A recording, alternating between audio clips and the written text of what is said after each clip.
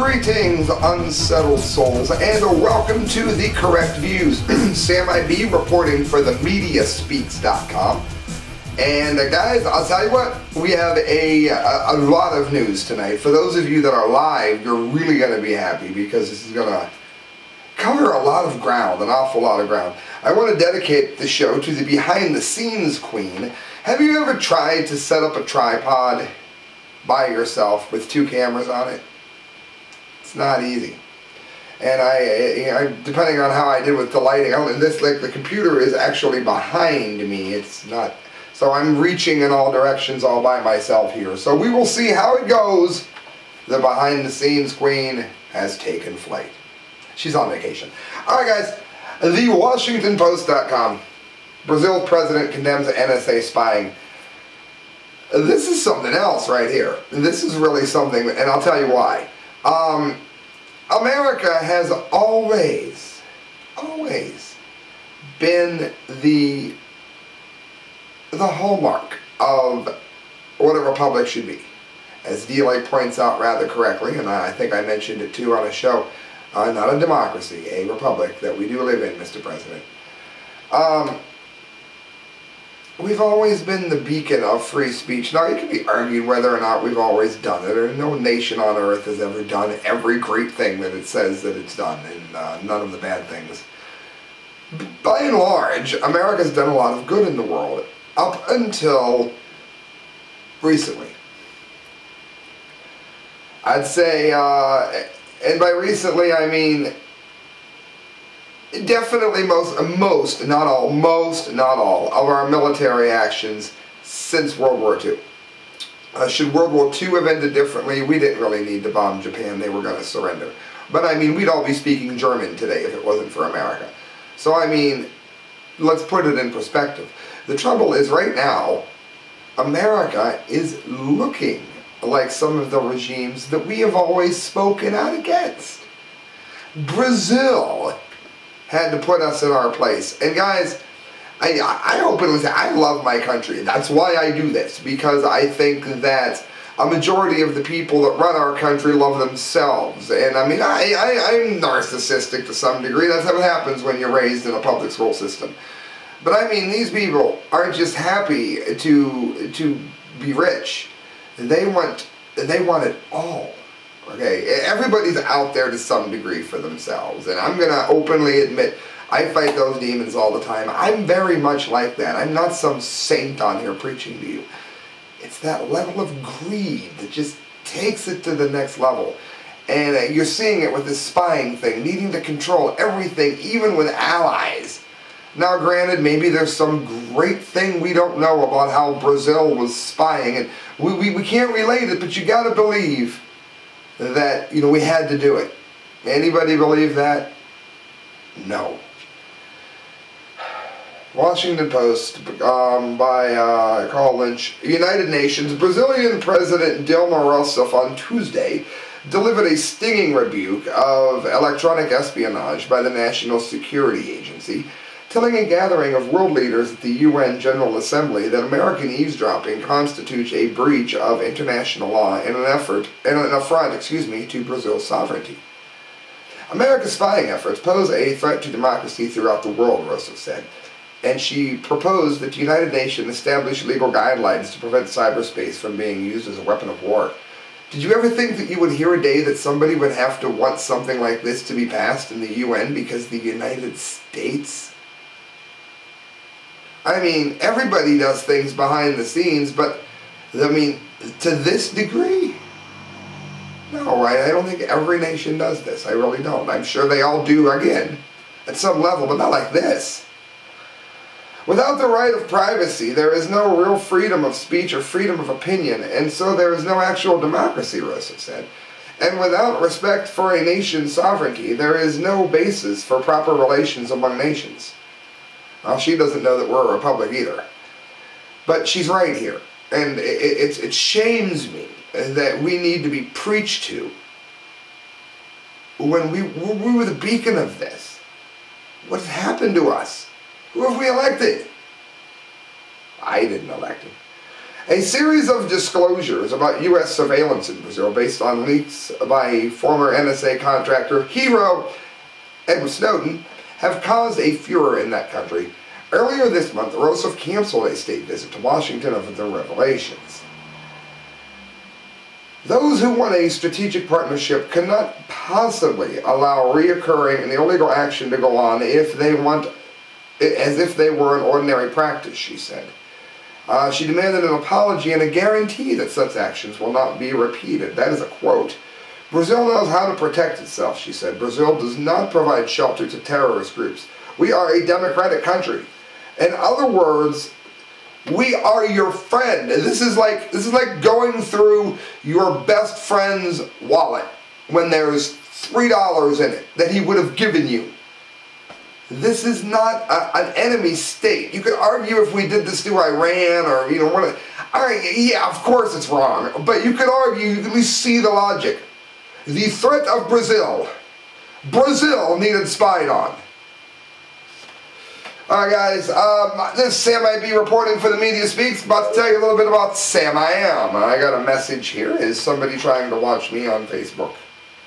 How do you watch this show? You need a webcam, my friend. If you have a webcam, hop in, blurt me again, and I will make sure that we talk. I would love anybody with a webcam to join me. Until that happens, I'm going to go on. Sam I.B. reporting on Sam I Am, who does not like green eggs, ham, or Obamacare. It's Ted Cruz and his kids. Check this out. Business Insider. If I can get my mouse to work. During his marathon speech on the Senate floor Tuesday in opposition to funding the Affordable Care Act in the continuing resolution, Senator Ted Cruz took a break to read bedtime stories to his 2 young girls. He said that his 2 daughters were watching C-SPAN 2 at home. He told them to turn on the station at 8 p.m. Cruz read his daughters verses from the Bible and then moved on to Dr. Seuss' classic Green Eggs and Ham. Jason Johnson, Cruz's chief campaign strategist, tweeted a photo of Cruz's daughters watching the video on television at home. That's great. That's great. And for those of you that don't know, he's speaking non-stop in an effort, and you can't really do a filibuster because the vote's going to happen tomorrow no matter what. But he's making a stand, and he's standing up for this because he's adamantly against Obamacare. And I'll get to my take on this in a minute. For those of you that watch the show, you already know. He can't stop speaking, because if he does and gives up the floor, then it's officially done, even though it's not a true filibuster. Filibusters, of course, when you stand as Rand Paul did, and you're doing so blocks a vote. This vote's going to happen no matter what. A lot of this may be posturing for the president. You know what? At least he's got good posture. Below is a video of Cruz's dramatic rendition on the Senate floor. There's a video on it. He concluded by telling his daughters, Daddy's going to go home soon to read to you in person. And yes, green eggs and ham will now forever be in the Senate record. Guys, let me tell you something. Every conservative, libertarian-minded person that you find is pretty much, here you go, Mr. Cruz, you pretty much find they're against Obamacare. And see, here's my take on it. And I've said this before, so I'm not going to elaborate and go over it so that all my regular viewers fall asleep. The problem here is that it's mandatory. States should set up some kind of an insurance program for the uninsured, and each state should be allowed to vote on those laws. I believe that health care is a human right, and that everybody should have access to health care, because if you have a sick nation, then you do not have a nation that's going to run as productively as it could. This is what we need, people. This is why we need to stop calling all Republicans and Democrats the same. Most of them are abysmal. When we do find someone that stands up for liberty, stand up with them. Because what Obama is doing is not covering everyone. He's making it mandatory that everybody gets covered the way he wants them to.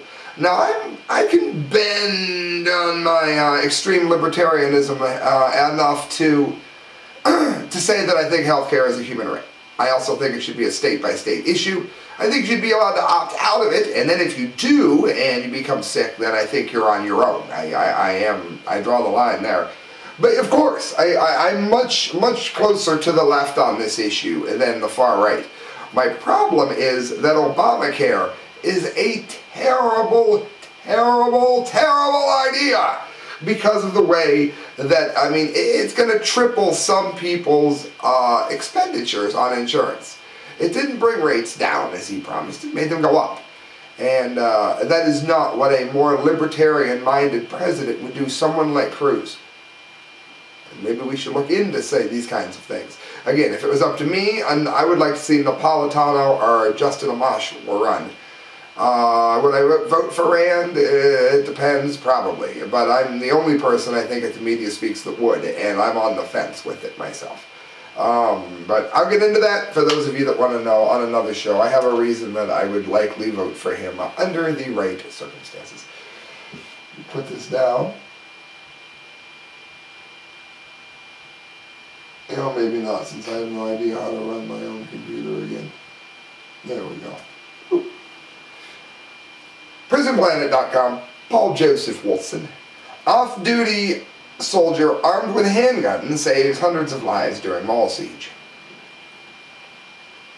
First time I heard this mall attack, that of course by now I'm sure you all know. The first thing I thought was, these are people that would be alive if they were armed. There's I'm probably going to get to this on another show, but you can look it up. There's United Nations people wanting to disarm America as a human rights effort. Dumb. And they point to all the other nations. They don't need these firearms. Well, I can think of some Kenyans that might have. Here's a positive story about guns that you're not likely to see in the U.S. corporate media pay much attention to. An off-duty SAS officer armed with a handgun saved 100 lives during the terrorist siege at the Westgate shopping mall in Kenya.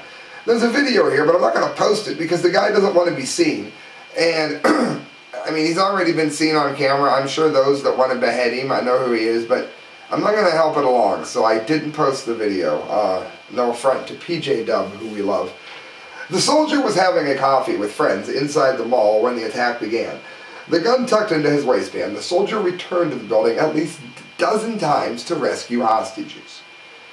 He went back in 12 times and saved 100 people. Now, I like to think that I could be brave in such a situation, but going into that hellhole 12 times with people armed with guns, well, I mean, he's got a gun, but that's not the point. These people were impeccable shots. They were killing everyone that couldn't prove they were Muslim by knowing Mohammed's mother's name. And even those who did probably wouldn't. You don't give up your religion that easily. They were slaughtering people. They were slaughtering children. They were throwing animals. These weren't even humans. They should have had Janet Reno firebomb the place like she did the Branch Davidians. At least they were humans and not bothering anybody. They didn't deserve what they got. Again, if she'd have done it, it would have hurt the innocents. I'm being facetious. My point is, there was scum, filth with firearms in this mall, just shooting everybody willy-nilly. This guy goes in there 12 times. It says, imagine going back in there when you knew what was going on inside, a friend told the Daily Mail, labeling the soldier a hero. Well, that's the understatement of the year. British SAS forces regularly train and work in Kenya. The man's identity cannot be revealed for security reasons, although he was pictured escorting panicked hostages out of the building. Watson goes on, don't expect to see a story like this covered by the mainstream U.S. media, which habitually shies away from examples that illustrate how firearms are routinely used for defensive purposes. It mentions two other cases. One was in March, where a Texas boy who watched his sister and mother being raped during a home invasion by two men, who later abandoned the plan to murder the three victims because the boy was able to grab a handgun and send the two individuals fleeing. So now we have a mother, a sister, and 100 people saved due to guns, all in one story, and I haven't been reading that long. Let's add some more, shall we?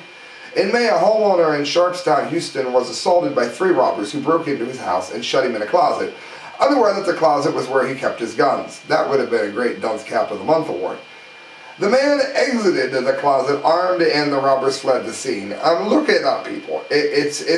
Americans use guns to defend themselves against a confrontation with a criminal up to 2.5 million times a year. That means that every day in America, 6,800 people use guns to protect themselves. There are not 6,800 people murdered every day. Guns are doing a much better job than they are being a negative impact on our lives. Now, speaking of self-defense, go to budk.com. Now, don't just go to budk. Go to themediaspeaks.com and click on budk. Because when you do that and you purchase something from budk, Media Speaks is able to grow. You get more stories. We have more time that we can dedicate to giving you a better looking show. With that in mind, let's check out some self-defense items here. The Secure Pro credit card lock pick set, $9.99. They've got the expandable baton 26-inch, was $21. It's now $12.99. They got the Shocklight stun gun flashlight, $54.99. It's a flashlight, it's a stun gun. Somebody walks up to you and you can see them clearly. You're not just swinging this thing blindly. And I mean, it's useful. I mean, for day-to-day use, hopefully you'll never have to shock someone. But if you do, don't you want to be prepared? The Night Watchman 100,000 volt stun gun, that's only $9.99. $10 could save your lives. Should I think you should get a gun? Of course I think you should get a gun. But there are places where you can't bring them. And that's when you go to themediaspeaks.com. That's when you click on budk. And that's when you get these things. I mean, no matter how concealed carry you are, and I'm in favor of it, I'm in favor of open carry for that matter, but how many of you would like to see a drunk person carry a gun? Me either. In those instances, it's probably best for those people to have a taser or something. And those are items that you can get at budk. Infowars.com. We're going to go keep with the self-defense for just one more before we get on to some news about the Pope, shall we? Indiana woman fends off carjackers with a gun. He said, "Oh, shh." And they ran. Last week, Kyle mentioned we all need to watch our P's and Q's so that we can get a further audience. And he's right. Last week, an Indianapolis woman was able to defend herself and her property by having a firearm at her disposal when she needed it the most. Carrie Bird just started law school and continues to work full-time, reported Indiana's Fox 59. Bird got home around 11:50 p.m. Wednesday, and she got out of her car and a group of 3 or 4 young guys approached her. Bird says one of them smiled before pulling a gun on her and then demanded her keys. What a... As she turned over the keys, she realized her costly possessions were about to be forfeited. It was then, Bird says, she remembered the firearm stored in her car's center console. Bird says she grabbed her gun and pointed it at him. Oh, but isn't a person's first instinct to grab a gun when they have one because they want to shoot people? She almost forgot she even had hers. He said, "Oh," censored Kyle. And they ran, Bird said. Police are asking for the public's help in identifying the roving band of teen miscreants. The one who pulled the gun is described as husky, wearing a black hoodie over a light shirt, Fox 59 reported. As noted in the report, sponsored by the Justice Department, about 40% of criminals say that they had decided not to do a crime because they knew or believed that the intended victim was armed. Bird's Tale has earned her a place on the website gunsaveslives.net. Go to this site, gunsavelives.net. Stories of self-defense. It's a stories of self-defense map that she was put on, which pinpoints areas of the United States where crimes have been thwarted by responsible gun owners. The map depicts hundreds of instances in the United States in which guns are used to defend one's personal life or property. And yes, it happened in Ohio where I'm at for my local listeners. Reuters.com. I'm going to go on to some news to end here. Some Pope news. See, I'm not Catholic, so I want some people's opinion on this that are. Because I'm a little alarmed, and I'm going to tell you exactly why. I think it was the last Pope, the one that retired, that suggested that we should pursue some kind of one world currency. Basically a walk-in for those of you that know the book of Revelations. Well, this Pope says some really good things, and then some things. Now, not being Catholic, I don't believe that he is the spokesman for God, but I've always grown up with at least a respect for the position. As of lately, I've become very, very alarmed by what I've been reading concerning the papacy lately. So what I'm going to do is give you the good and then give you the question, okay? And for those of you non-Christians, I'm not going to answer any hate Christianity comments. I'm having an intelligent conversation about news. I've already openly said that I am a Christian who is not Catholic, and I am not a role model for my religion either. But having said that, we're going to discuss what he's saying here, not whether or not you believe in the Bible. We're not getting into that. We've done that on other shows. We will do it again. This is not one of them. Pope Francis made one of his strongest attacks on the global economic system on Sunday, saying it could no longer be based on the God-called money, and urged the unemployed to fight for work. Francis, at the start of the day-long trip to the Sardinian capital, Cagliari, put aside his prepared text at a meeting with unemployed workers. Well, Obama couldn't do that. He needs a teleprompter. But the Pope did, in fact, put away his sheet, including miners in hard hats who told him that their situation and told them, and he improvised, it said, for 20 minutes. Well, like I said, Obama couldn't do it. I find suffering here. It weakens you and robs you of hope, he said. Excuse me if I use strong words, but where there is no work, there is no dignity. That's important. Think about the number of people we have on welfare that we're not testing. I'm not talking about those who need it. We've given them a living based on nothing. And they have no dignity. And they act like they have no dignity by the things that they do to people. The number of crimes committed by healthy people on the SNAP card are off the charts. If you look that up easily. And again, I'm not including those who genuinely need it. My ex was very much one of those people for a long time.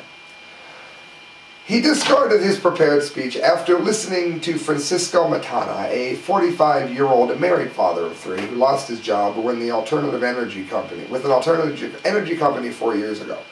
Matana, his voice trembling, told the Pope that unemployment oppresses you and wears you out to the depths of your soul. The crowd of about 20,000 people in the square, it says, near the city port chanted what Francis called a prayer for work, work, work. They cheered each time he spoke for the rights of workers and the personal devastation caused by joblessness. I'm going to go on.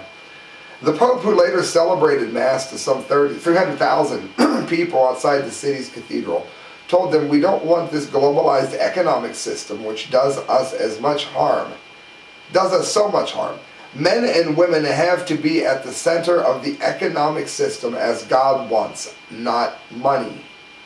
The world has become an idolater of this God called money, he said. Very good.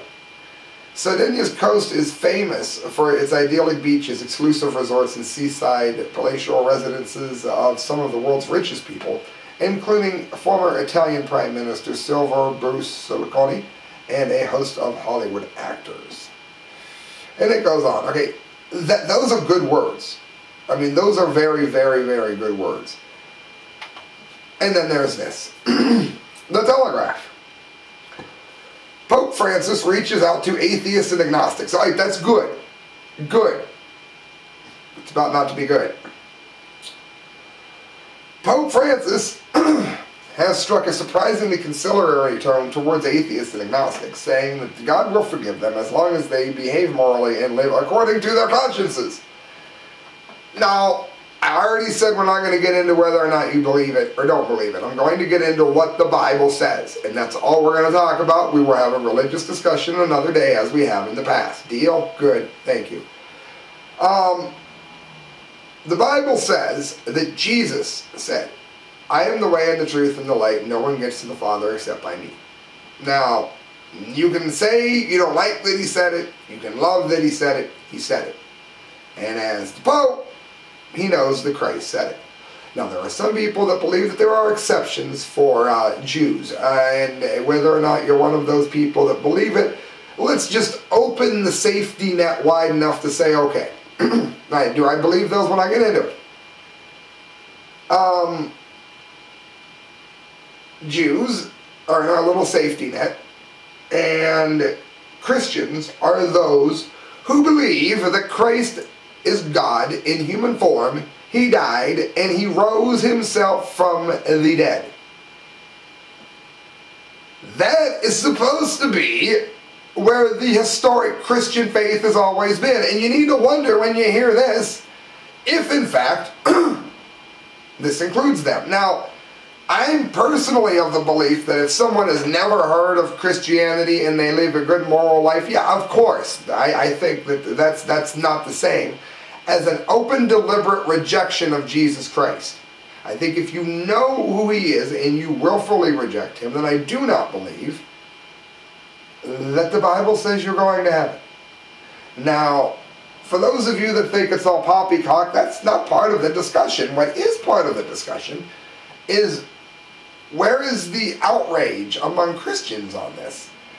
The unprecedented gesture came as his incoming number 2, the Vatican's newly nominated Secretary of State, said that the rule that priests should be celibate was not a dogma of the church and could be open for discussion. Okay, I get that. Francis, who has won praise for spontaneous and unusual moves during his 6-month papacy, wrote a lengthy letter to a newspaper, La Repubblica, which the Italian daily printed over 4 pages, including page 1 under the simple byline Francisco. God forgives those who obey their conscience, he wrote in the unprecedented letter, the latest example of the markedly different tone and the style from his predecessors that he has at last set since being elected in March. The 76-year-old pontiff was responding to editorials written in July and August by Eugenio Scalfari, an agnostic and the paper's founder, in which he asked whether the Christian God forgives those who do not believe and do not seek faith. Scalfari said he had not expected the South American Pope to respond so extensively and so affectionately in such a fraternal spirit. The Pope wrote, "The question for those who do not believe in God is to follow their own conscience. Sin, even for the non-believer, is when one goes against one's conscience." Okay, it can be argued, but we're not beyond the pale of orthodoxy, as Hank Hanegraaff likes to say. To listen and follow your conscience means that you understand the difference between good and evil. He said that the mercy of God has no limits and encompassed even non-believers, but his remarks failed to impress the Italian Union of Atheists and Agnostics. Why should a non-believer seek the legitimization from the Pope, the association asked. I don't have a problem with what he said up until the point that you have just pretty much deviated from everything that the Bible has taught to invite people, and I invite everyone into the religion. I am not in favor of making anybody believe anything. But if I say that it's okay to believe that Jesus Christ is the Son of God if you're a Muslim, I have just spoken out against what the Muslims believe. And in essence, what I have done is misrepresented them. Now, I think I should have the free speech to do so if I wanted to, which I don't. But that's kind of the analogy that points to some degree to what I think the Pope just did here. For those of you that would like to reply to this, I would love to know, because I haven't heard many people talking about it, and it seemed like a very big step. And this is important because if the Pope is going to get wishy-washy on what he believes, then isn't there a chance that this Pope, or perhaps a future Pope that we don't even know who, of course, that's going to be yet, that he might go to such a degree to abuse this and to bring us into other things that weren't in the Bible. And soon we have this wishy-washy, all religions are the same thing. And, this is a slippery slope. And it can lead to, being forced into a religion at some point if the Catholic Church starts to absorb more totalitarian religions and belief systems even within itself. So it's important. Friends, you are listening to The Correct Views. Thank you for doing so. Sam I. Ganji signing off. Make sure you go to themediaspeaks.com, look up the work of Kyle Court, D. Lake, and myself. I've got a story going up about an experience I had where the band Passing Time that I am in was robbed. Also, make sure you go to the Charity Connection and donate money to Miss Dana Mobley Christ, who is beating lung cancer due to the money that we're donating to her. So please keep doing so. Good night, friends, and God bless.